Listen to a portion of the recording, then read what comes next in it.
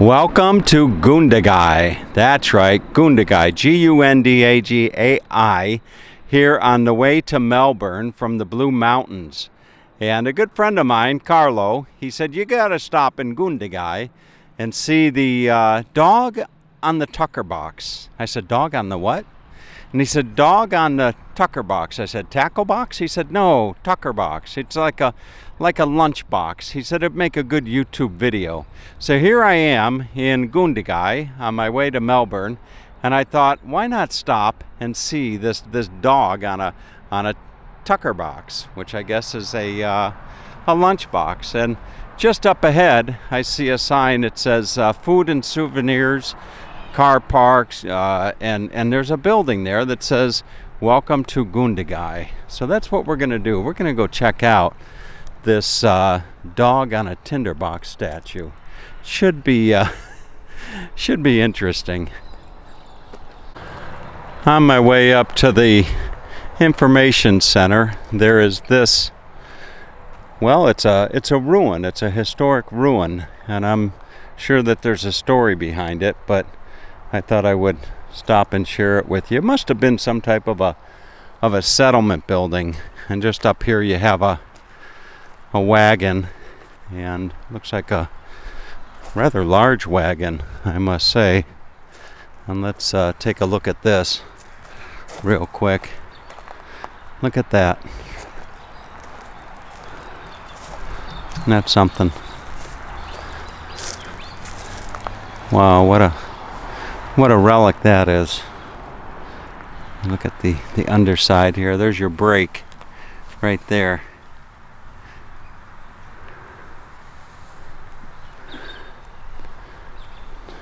All right, and then over here is the Joseph, well, it tells you what it is. Joseph Carberry's Inn. These are the ruins of an inn that was built by Joseph and Rosanna Carberry in 1857 and opened by them as the Limestone Inn in April 1958. Consisted of 12 rooms with a cellar at the southern end, a detached kitchen, a storeroom, stables, and other outbuildings, all of them built of stone. The Carberrys erected the inn to cater to the passing trade on the main road between Sydney and Melbourne, but it also attracted much local custom, largely because of Rosanne Carberry's fine piano playing.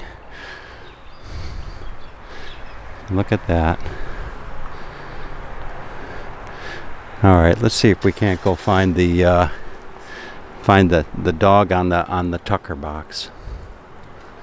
And here would be a board with some information about Gundagai and the story of the dog on the Tuckerbox. It's part of Australia's early folklore. Its origins lie firmly in the early pioneers who forged their way into the Australian bush.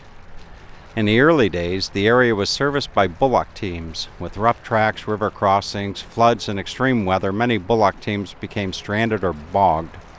Often, on such occasions, the bullocky's dog would sit guarding its master's Tuckerbox and possessions while he was away seeking help.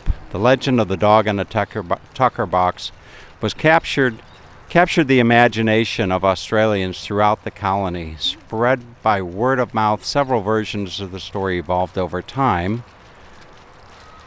changing to suit the audience. The story was further embellished in later versions with the bullocky having died and the dog pining away on the Tuckerbox, awaiting its master's return. Bullockies meet at campsites and crossings, such as Mutama Creek near Gundagai, often sat around the fire in the evening sharing these stories, poems, and songs.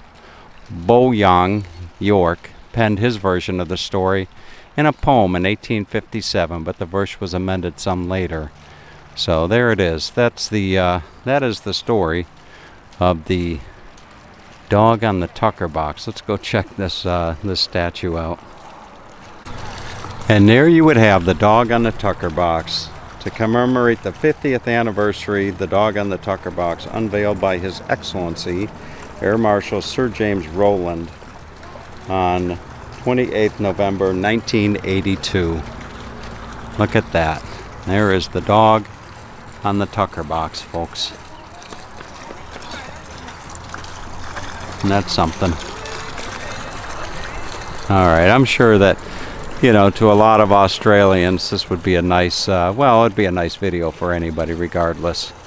You know, the story of, for all dog lovers, I would think, the story of the dog on the Tuckerbox. There he is.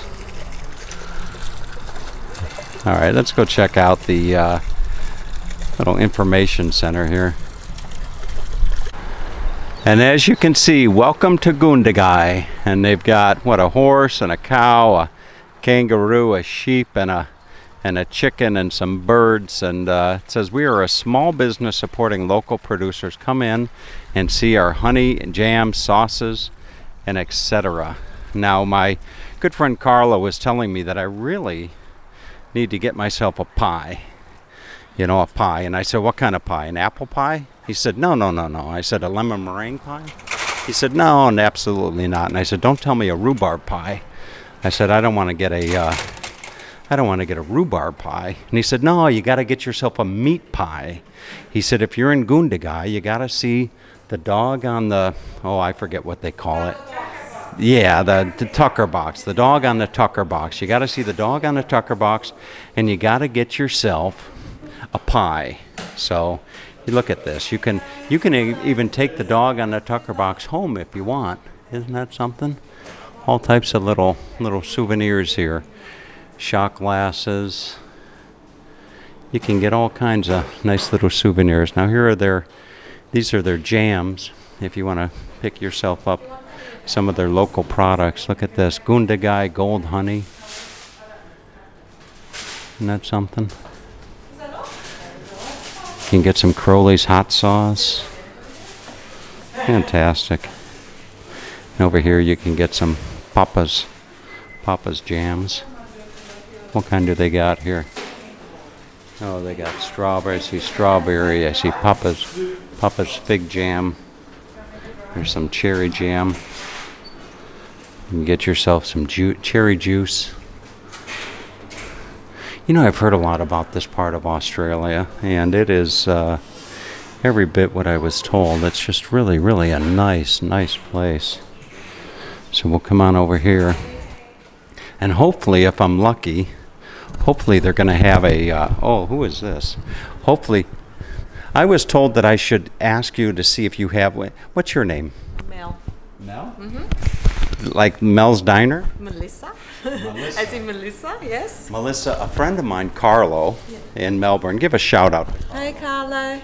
Carlo said I got to get myself a pie. And I said, an apple pie? He said, no, not an apple pie. I said, a cherry pie? He said, no, get yourself a meat pie.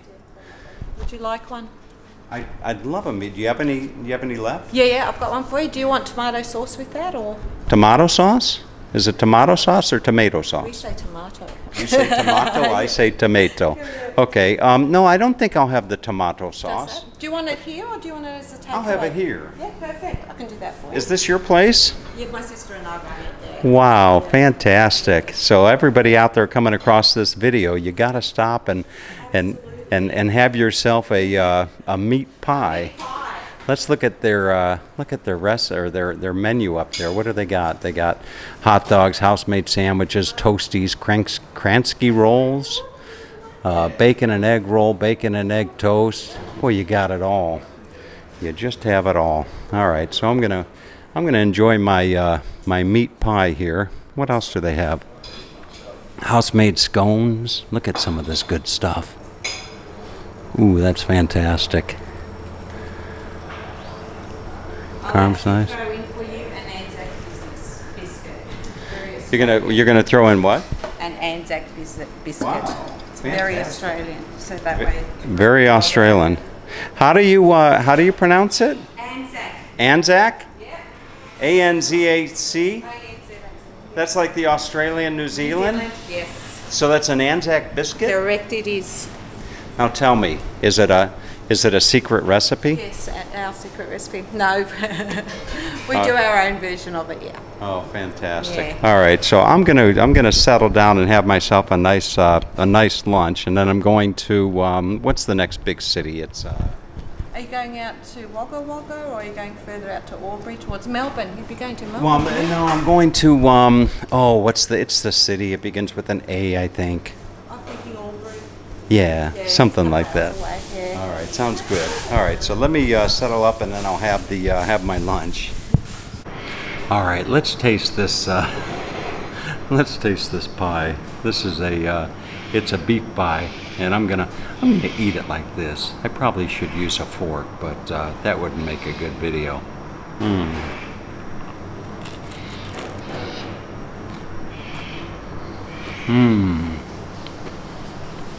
You know how the saying goes. That's good.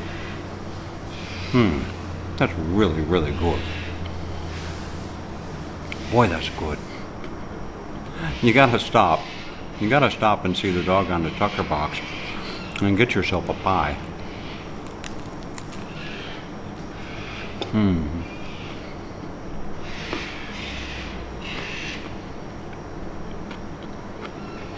That's really delicious. All right, folks. Anyway, I gotta get on with the trip. I have a destination to reach tonight. So anyway, take good care. All right. See you later.